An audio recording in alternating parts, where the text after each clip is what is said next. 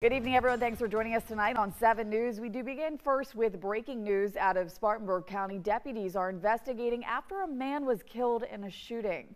This here is a look at the scene last night at a home on Long Branch Road in Chesney. That was just before 8 o'clock. The sheriff's office there says Joshua Waters was shot twice and taken to the hospital where he later died. Investigators believe it started with an argument between Waters and the homeowner. Deputies say that argument escalated outside. Waters accused of assaulting the homeowner after he was asked to leave.